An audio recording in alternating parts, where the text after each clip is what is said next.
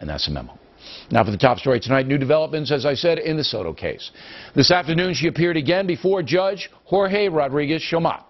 Ms. Soto apologized to him, her attorney saying she was under the influence of drugs and her remarks were inappropriate. Here's how the judge replied today. I should not even hold you as totally responsible. We live in a society where if you listen to music, every other word is a profanity. We live in a society where young people like you feel that it's perfectly okay to call all kind of names to their teachers and their professors and their friends, and they feel that's okay. I think the judge watched my talking points memo earlier this week, because we're thinking around the same thing here. Judge then vacated the jail sentence, and if Ms. Soto can post $5,000 bond, she can get out. Joining us up in Los Angeles, Anahita Sedaghatfar, trial attorney. And from Kansas City, Dr. Brian Russell, a lawyer and psychologist. Dr. Russell, begin with you. What do you think about this case in general? I liked it the way the judge had it, Bill.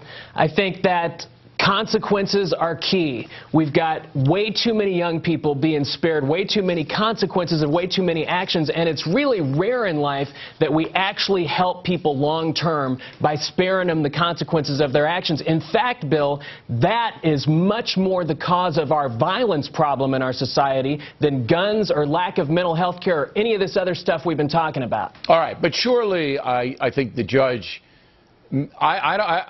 he was compassionate, and I think that was the correct thing.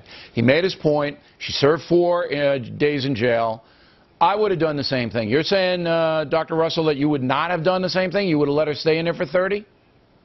Absolutely. Are you you're not really going to bet me at dinner that this woman is going to clean up her act and not be back on drugs and back in trouble inside of a year? As an officer of the court, though, I think he has to show some compassion. I would have done that because the woman had no prior. If the woman had a prior, I would have kept her in. Anahita, how do you see it? Bill, you know, I say kudos to the judge. I certainly do not condone this girl's behavior. Clearly, she disrespected the court. Clearly, there's no excuse for what she did. And I agree with you, and I agree with the judge here that we do have an epidemic of lack of respect. But you didn't agree with the judge when he hit her with the 30 in the first time around, did you? No, and he went way too far, and I appreciate the fact that he took a step back and realized that he was not doing the right thing. What would you have given this woman had you been the judge in that courtroom and she said F you to you? Look, I've been in hundreds of courtrooms. Anahita, you're in the courtroom, you're the judge, she says F you would have done what? That's criminal contempt, and I would have given her an admonition, and I would have warned her that she is not to engage in that.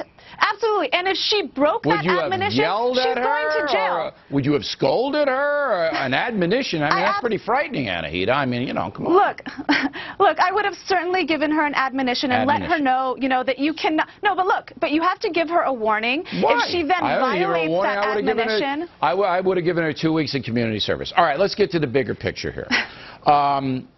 The judge, his statement to her, and again, I just have the feeling he saw my talking points memo on Tuesday, because that's exactly what I'm saying here, that the culture now, particularly for those Americans under the age of 30, is just rife with disrespect on every level. And it's like, hey, blank you, I'm going to do what I want, Dr. Russell. As a psychologist, I'm sure you're seeing that.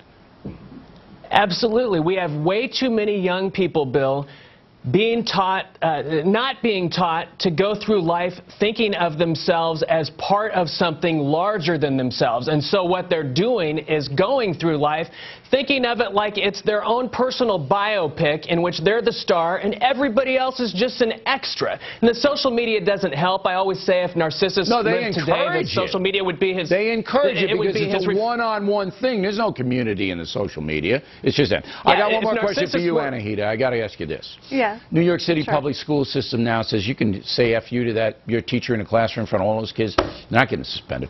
You're going to stay in that classroom. And you might get an admonition. Ooh. You think that's a good policy? That's a little bit different. Look, I'm all for giving teachers in public schools more power to discipline kids. I think that we need to get to these kids before they end up before a judge like we see in this case with this poor girl. Would you suspend kids if you were the head of the school district here in New York City? The kid curses out a teacher, you suspend a kid? I would suspend the kid. Cursing at a teacher is not acceptable, but it's not like throwing them into jail, Bill. So happy, Anahita. You made me so happy. All right, Councilor. I'm glad to hear that, Bill. Very interesting discussion. Next on the Rundown, President Obama.